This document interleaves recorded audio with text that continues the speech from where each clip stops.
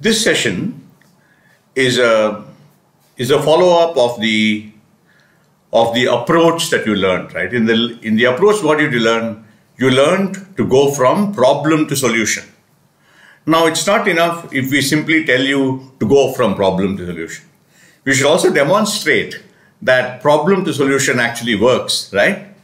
Which is why we have for you a student project. A student who took up the challenge, and you will see how she has gone from problem to solution using a very disciplined process, using the spiral that you learned in the first week, right?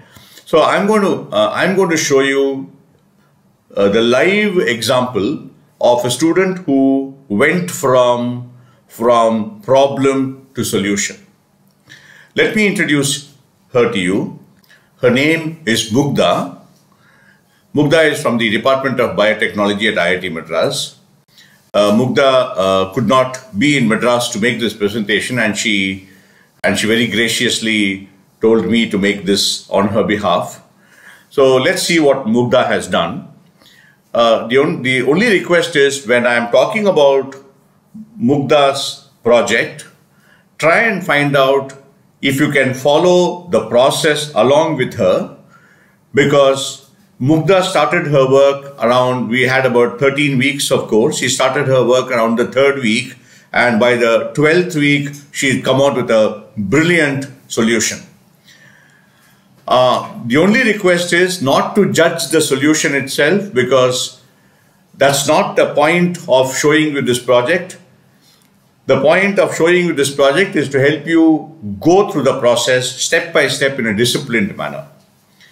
So now, because the approach is problem to solution, what is therefore natural? The first thing you have to do is to choose a goal. Among the 17 goals, she has chosen goal number 3, good health and well-being. Now, what is the logic in choosing the goal? Because I don't know how many times I've repeated this to you ad nauseum, but it doesn't matter. Creativity cannot happen without a problem to solve. And the United Nations Sustainable Development Goals is a gift of problems, ready-made problem. Otherwise, can you imagine the amount of trouble you will have in looking for a problem? Here, you have saved the trouble, and she is saying, I want to talk about good health and well-being. Why? Because she is emotionally attached to it. The emotional attachment to good health and well-being is important. That's what we learned, right? It's always good to find out what among the 17 goals am I emotionally attached to. And then in that, what is the next step? You have to look for information on the goal. And this is available in the UNSDG website. She looks at the targets that she selected. She also looks at the indicators. I'm not going to get into all this because it will only, I'm hoping that you will read this at leisure, you'll read this in detail, but I'm only explaining the process to you, right? So Mugdha has chosen good health and well-being. These are the targets, these are the indicators. And she goes to the process. What does the process say? It says define, biologize, discover, abstract, emulate, evaluate. These are the steps she must go through. Let's find out what she does. She does define. So what is she doing? She is defining the problem in good health and well-being, which is a large umbrella. In that, she's picking up a problem. So she's asking, what is the problem I wish to address? And she has very brilliantly come upon a problem statement, which is, how might we decrease hospital-acquired infections? Now remember, you cannot solve the entire good health and well-being problem. What you look for is a small problem hiding in that big problem. The small problem that she wants to solve is, how might we decrease hospital-acquired infections? And then she's told us why it's important.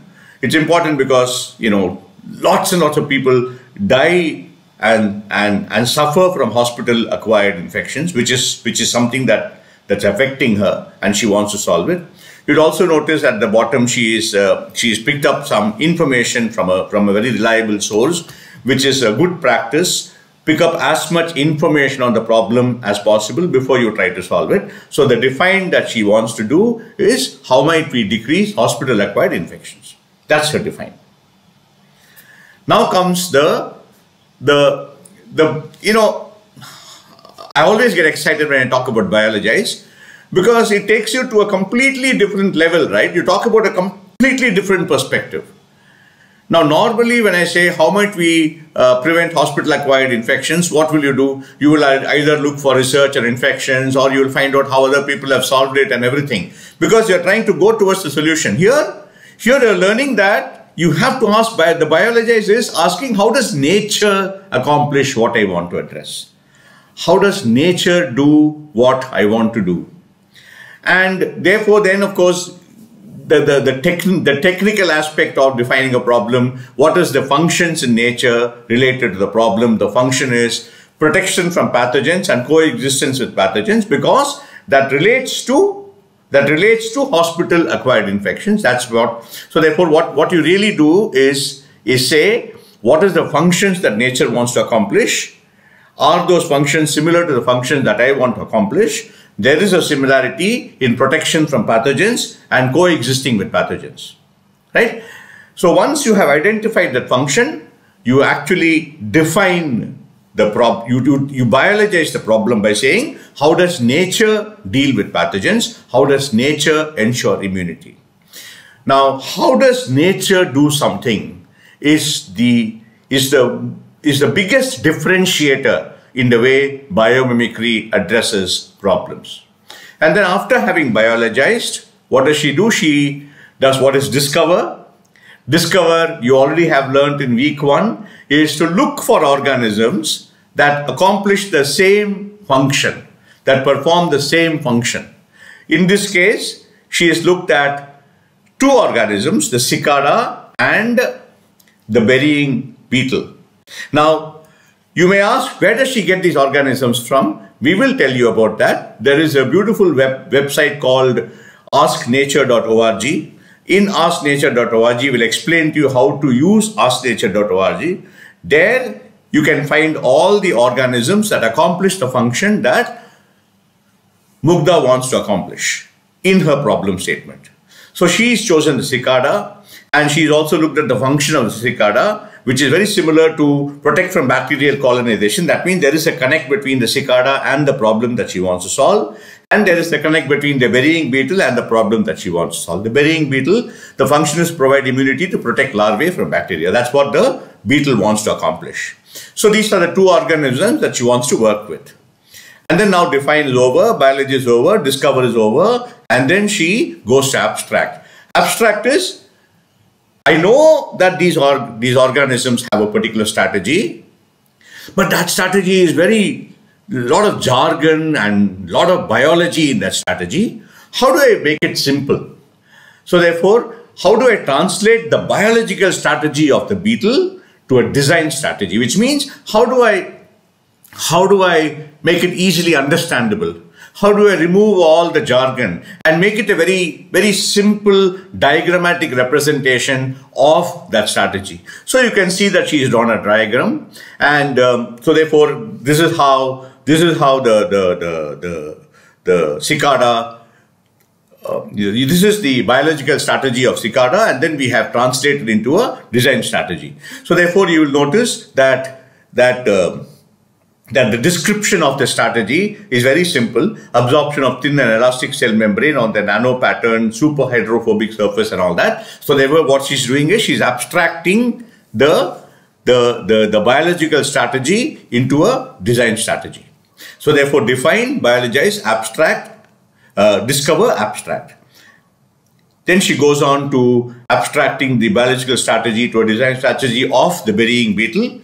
Same thing, right? Look at the language. It's so much easier now, right? Parent beetle actively makes and delivers molecules. So much easier to understand. But it would not have been so easier when you read the original. And that's where the skill comes in of being able to abstract something very, very, very, very technical into something very, very, very simple. And then therefore define, biologize, discover, abstract. The next one is of course emulate. Emulate is where your individuality comes in, right? You suddenly go from the I will not be able to explain to you the exact process of what happens between abstract and emulate. But emulate is where you use your imagination. And suddenly, Mugdha has started to think about a mask, right? She says, according to her, the mask idea has a direct connection to the strategies of the cicada and the burying beetle. And she says that this is what I want to say. So emulate is the ideation. Emulate is where you bring out your ideas. And therefore, the question that she asks is, how do I apply the bio-inspired strategy to the problem I wish to address? The problem is to reduce hospital-acquired infections. And therefore, she says, if I have such a mask, it can reduce hospital-acquired infections. So what is special about the mask? She is using the strategy of the cicada and the burying beetle, and she's making a mask. And this is the description of the mask. So it's an antibacterial mask, outer casing of clothing, first inner layer with rough nano pattern of cicada wings, again a strategy adopted from cicada, second inner layer with porous hydrogen polymer loaded with active lysozymes. This is from the burying beetle strategy. And she actually has drawn a very nice picture of the mask, right? And this is her strategy that just go back to define. During define, Mugdha had a problem to solve. At emulate, she has the solution simply because she went through the steps in a very inspired, in a very disciplined manner. And then, of course, I'll come back to this, but just make a note of what is there in mask. It says outer cloth casing, reusable. Think about reusable. Why should she say that? An antibacterial. So what she has got now is an idea for a mask using the biological strategy of the cicada and the burying beetle, because the problem she wants to solve is to reduce hospital-acquired infections. And finally, she evaluates the solution. She asks two important questions. How will I follow nature's design principle? Remember, you learned it in week 1. How will I follow nature's design principles for my solution design? So therefore, remember I said you have to think about reusable. Nature, you remember nature's, what do we learn in nature? Nature reuses, nature does not waste energy. Nature recycles everything, right? And therefore, she's very conscious that she must follow the design principles in her design. And she's also asking the question, what are the next steps to implement or deploy my solution? And she wants to make a prototype and make at a small scale and find out if it works, do the testing and all that, and then maybe produce it at large scale, file an IP and all that. Therefore, what has Mugdha done?